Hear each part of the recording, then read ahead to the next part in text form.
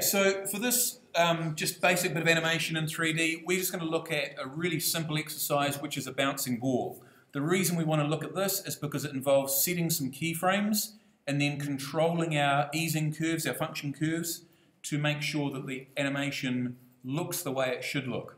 So what I'm going to do is I'm going to start by just creating some keyframe animation, then I'm going to time the keyframe animation, then I'm going to change the function curves. So here's my bouncing ball. I just want it to bounce 3 or 4 times. I'm going to start with it up in the air and I'm going to use the ground plane as my ground. So at the start of my animation, I'm at frame 0, I've lifted the ball up in the air, I'm going to hit F9 on my keyboard to set a keyframe for it. Now I'm going to go forwards, I don't know, maybe 10 frames, and I'm going to bring my ball down so it pretty much is sitting on the ground. Now I'm just doing this by eye. It looks kind of like it's sitting on the ground plane. What I might actually do is just create a floor so I can see if it is actually sitting on the ground. There we go, close enough. So I've gone forward 10 frames, I've shifted it down onto the ground, and I hit F9 to set a keyframe. So there's my animation path. I'm going to go forward another 10 frames. I'm going to lift this up and I'm going to hit F9 to set a keyframe. So I'm just going to do this a couple of times so that I've got 3 or 4 bounces of my ball going up and down. So shift forward on the timeline, position the object, set a keyframe, and repeat. Shift forward, position the object, set a keyframe. I'll do one more bounce, shift forward, position your object, set a keyframe, and I'll end with it up in the air again. Okay, so all I've done here is I've set keyframes for bounce positions, up in the air or down on the ground. I haven't even thought about what the timing of this, other than just putting these 10 frames apart.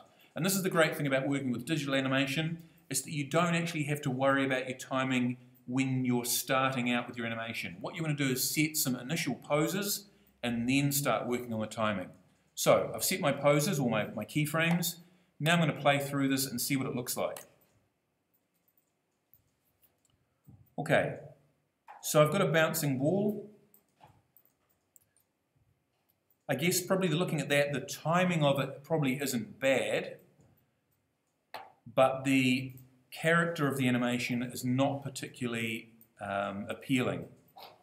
There's one thing in particular that's not happening here, which is really making this animation not convincing, and that is that when the ball is heading towards the ground, Cinema4D is automatically easing the motion so it slows down before it hits the ground.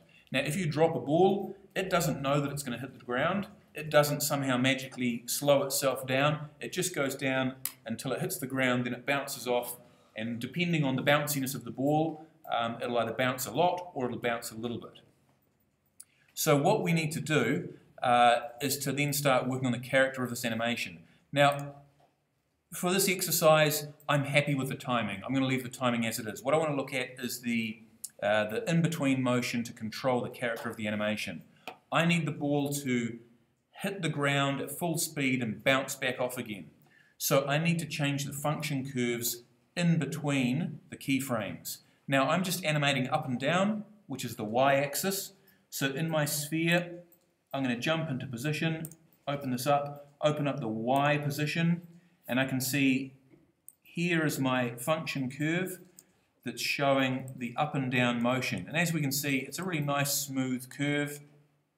The ball is automatically easing in and out. We want it to ease out from the top of its arc when it's falling down, but when it hits the ground, we want it to bounce off in a very sharp fashion.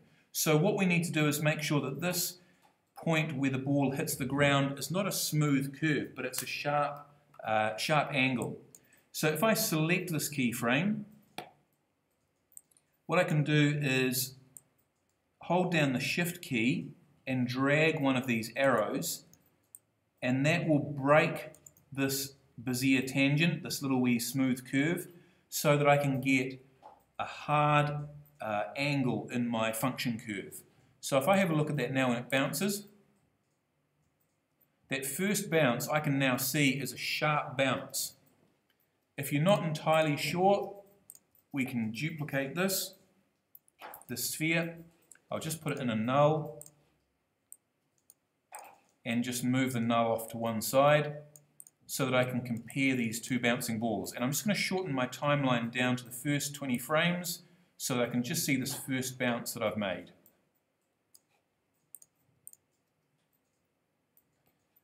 Now, hopefully you can see from that, it's a little hard to see, but the ball on the left is definitely just a little bit sharper when it hits the ground.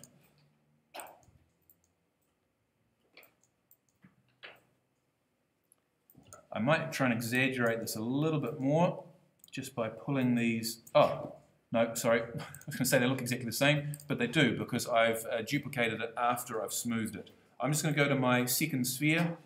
I'm going to grab its function curve here, and I'm just going to make this an easy ease, which is similar to what we have in After Effects when we set keyframes, and that will just create automatic smoothing.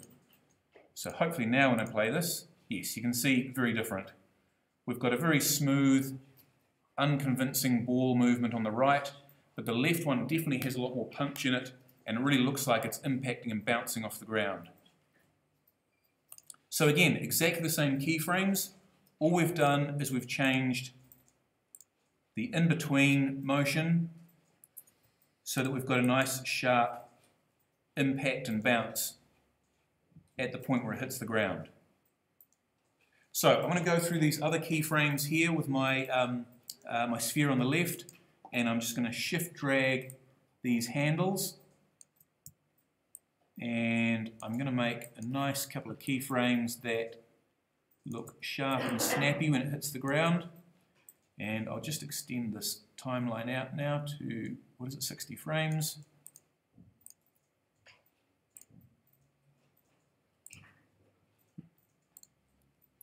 So now we can see we've got a ball on the left that looks a lot snappier. It looks like it's bouncing properly, and that's the type of animation that we want. So again, keyframes are exactly the same, but the easing, the in-between or the function curves, they're creating that motion which is far more appealing and far more appropriate for the animation that we're doing.